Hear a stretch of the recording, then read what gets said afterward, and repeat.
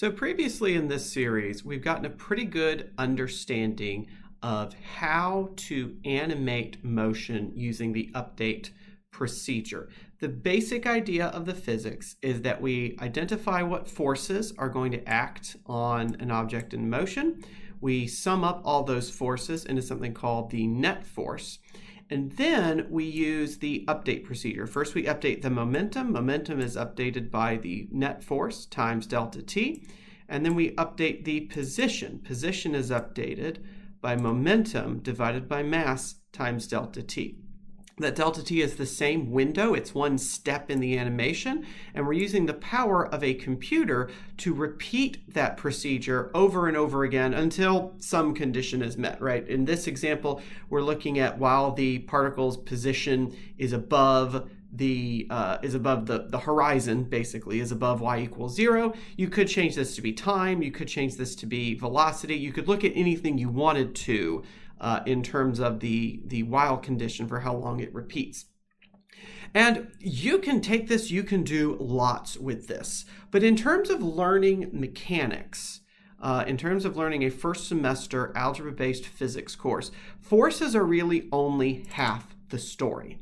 The other half of the story is energy. So let's take a look at what energy is, how it works. Energy is very important because it is a conserved quantity. So this is an example I'm using in my class where we talk about dropping a ball, and we want to think about the types of energy that go on here. Well, the first type of energy we're going to think about is kinetic energy. This is the energy associated with something moving. It has an equation. You use this about half the time. The other half the time you use something very similar for rotational motion, which we'll talk about later. But kinetic energy, the formula looks a lot like momentum. It's got a mass being multiplied by a velocity. The difference is there's a 1/2 out in front for some calculus reasons that we're not going to worry about. You need this half in order for conservation of energy to work.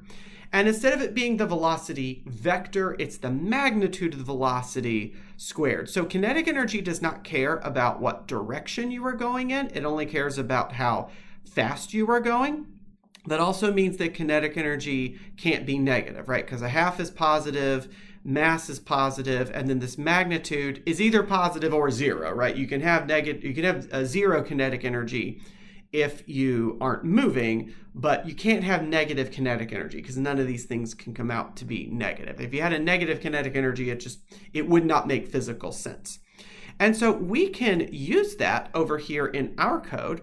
For example, after we calculate here the particle's velocity, we could then calculate the particle's kinetic energy, right? I could calculate particle.ke to be 1/2 times m magnitude of velocity squared. So we'd put in particle.mass, we'd put in times. Now here's a really cool feature. VPython has a built-in magnitude function. So I can say magnitude of particle.velocity, and then I can take that and square it. And so what I've done here, I've translated the kinetic energy equation into Python. I've got my 1/2, I've got my particle's mass, I've got my particle's velocity inside of a magnitude function, and then square, right? That's following the same order of operations over here. Take the magnitude and square it. And that's neat that I can calculate that. Of course, if I click run, that new line 20 alone is not going to change anything about what I see in the animation, right? Nothing new appears up here. No new information appears in the printout that we really probably don't need anymore. So let's just comment that piece out. But what I could do would be to graph the kinetic energy. And that requires doing a couple of things. The first thing I need to do is actually create a graph. Let's call this energy graph. And all the graph function does is it tells VPython to set up a window for me to create a graph. So it's going to appear in just a second when we have something here. Then I need to set up my kinetic energy curve on the graph. So we're going to use something called G-curve. The idea of the G-curve is that it is a graphical curve. It's a thing that appears on the graph itself. So if I use that, if I use G-curve here, I can give it a color. Color equals color dot, let's say red. And then what I need to do is actually add data points to this. So the third step is to come down here inside the loop. After my particle's kinetic energy is calculated, what I'm going to do is add in ke_curve.plot. And what this command is saying is on that curve, plot a single point. So this is going to be my time, comma, particle.ke. All right, so I've got time, I've got particle.ke. Now when I click run, I end up with a graph. And I can see exactly what's happening to the kinetic energy versus time. I start up at 63 joules, presumably, so we have the units worked out. I get down to a minimum of about 50 joules, and then I go back up, almost reaching 63 again. And you can kind of see how that mirrors the trajectory of the parabola, because we know that look at the velocity vector, we know it's getting slower as we go up, but then faster as it falls down. And so we're getting less kinetic energy and then more kinetic energy. Now, the name of the game with energy is that energy must be conserved, right? I need the total amount of energy to be conserved. In other words, this 63 joules that I start with, that 13 joules that I lose from here to here, that needs to go somewhere. It needs to end up somewhere else in the problem. And the answer for that is going to be potential energy. Now, there's lots of different types of potential energies because there's lots of types of forces, and every what we call conservative force ends up with a potential energy. We'll talk about non-conservative forces next. But for something like gravity, I can define a potential energy between the ball and the Earth. And when we're near the surface of the Earth, we can use this approximation mgy. So you notice if you cover up this y piece, it looks exactly like the formula for the gravitational force. The y is there because it's an energy instead. It has different units. It behaves differently. And so I can do the same thing here. I can make a PE curve, copy, paste, change this. I better give this a different color, and we're going to give these labels in just a second to actually distinguish them. So I now have a KE curve and a PE curve. So what I can do now, after I've updated the position, is add to my PE curve. So PE_curve.plot. It's the same practice as up here, T, comma, and now I need my potential energy. Oh, I should probably calculate the potential energy too. So let's say particle.PE going to equal, what's this going to be? Particle.mass times, what did we call G? We called it grav up here, times particle.pos.y. You notice I'm only interested in the y component of the position here because we're only interested in how high it goes. Also, energy is a scalar. I cannot have any vectors in here. So my particle.pos, I need to pull out one coordinate or one component from here. So to make this a scalar here, I'm using a component. To make this a scalar up here, I'm using the magnitude function just based on whatever the formula needs. All right, so we call that particle.PE. So again, KE curve going to be in red, PE curve going to be in black. Let's click run. So I have a red curve for the kinetic energy, a black curve for the potential energy. And what I notice is that as my kinetic energy decreases, my potential energy increases, and vice versa. When my kinetic energy starts increasing again, my potential energy decreases again because my total energy needs to be conserved. The total amount needs to stay at the 63 at the beginning. And if you want to watch this in slow motion, you can really keep track of how these two values at every point in time always add up to that initial 63 joules. And now to have proper scientific documentation here, I can also add labels to this graph. I've added in the energy graph function here an X title and a Y title so that I can show my time on the horizontal axis and my energy on the vertical axis. I've also labeled my curves here. So I have a label for kinetic energy, a label for potential energy. Those are important because you want somebody else to be able to look at your graph and understand what's going on without you having to explain it. And so those axis titles and those labels are very important.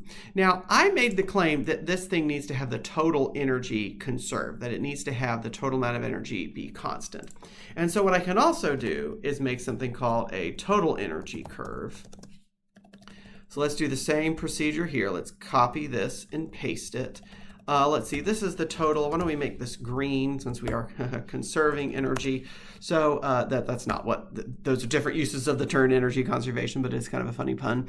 Let's see, we got total energy there. And now to plot my total energy here, I could calculate the, I could calculate, or I can just add it, right? So I could just take this piece here and just say, what's this going to be? This is going to be total E curve dot plot and add together the potential energy plus the kinetic energy. There we go.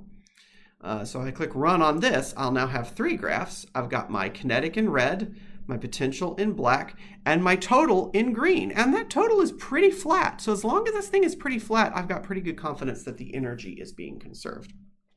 Now, I mentioned the term conservative force earlier because, yes, as long as you don't have anything reaching into your system, as long as you don't have anything reaching in and stealing some energy away between the ball and the earth, then what we say is that the net work being done is 0. But not every force behaves that way.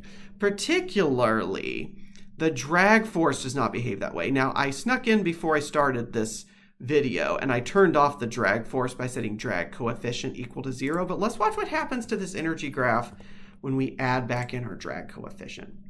Okay, so like we saw before, the trajectory is more or less the same.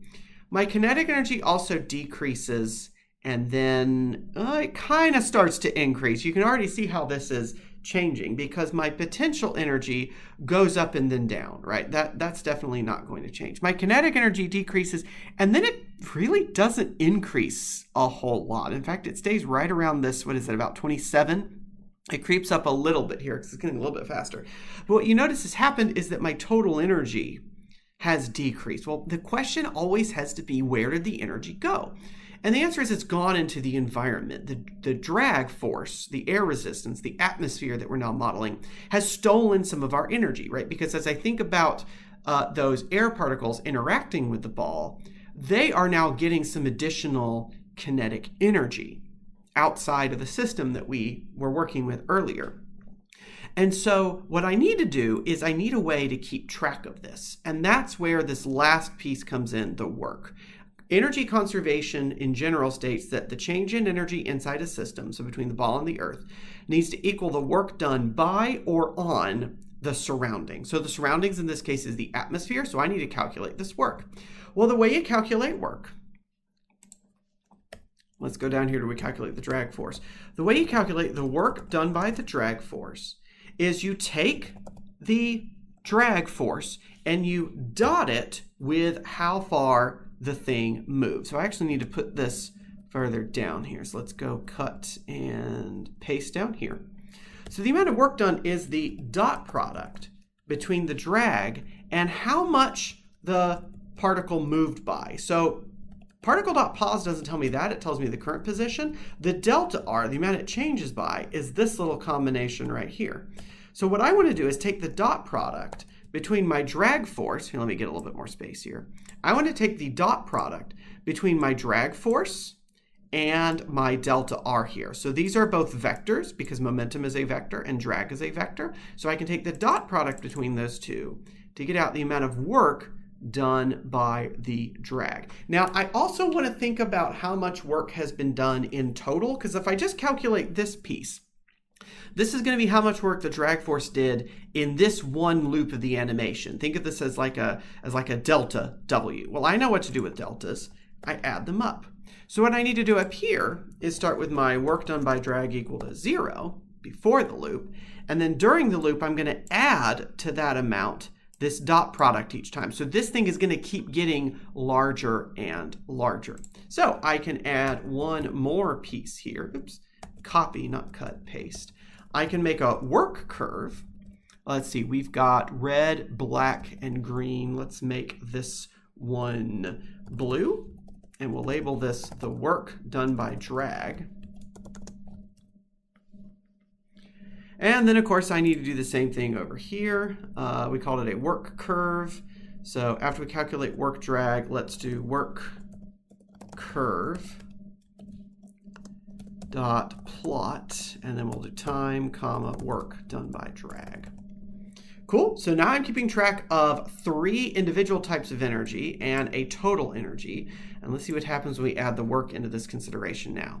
So when I think about the work done by the drag, I'm thinking about the work that it does on the system. And since it is robbing energy from the system, it is it's a negative energy, right? And that's the exact amount that this green curve is decreasing by. So you see how this green curve is decreasing the exact same amount in parallel with the blue curve, because the amount that the kinetic and potential energy together lose needs to be the amount that the drag is taking away, right? This is what we mean when we say the energy has to go somewhere, that any amount of energy that changes needs to equal the amount of work done. Well, that's exactly what we have here. We've got this delta E here equals my work being done by the drag force here. And it really makes sense for this to be negative always, because remember, this is a dot product, right? And dot products are negative when things point in the opposite direction. And we know, we designed it this way, that the drag force always points opposite of the momentum, right? Drag force always points opposite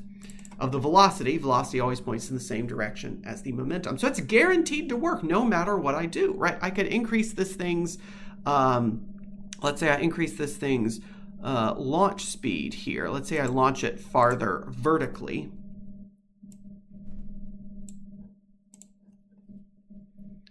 Right, that's still going to encounter drag, and so the details change, right? The numbers on the axes change, but the pattern remains the same.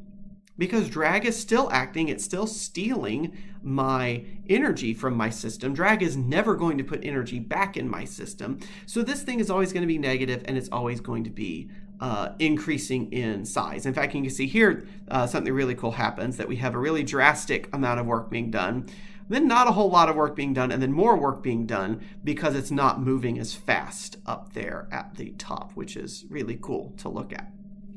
So anyway, that's an example of how you can work with energy in your VPython code. And so if you are transitioning from forces to energy, this is a really great way to get a handle on how energy changes in an animated moving system.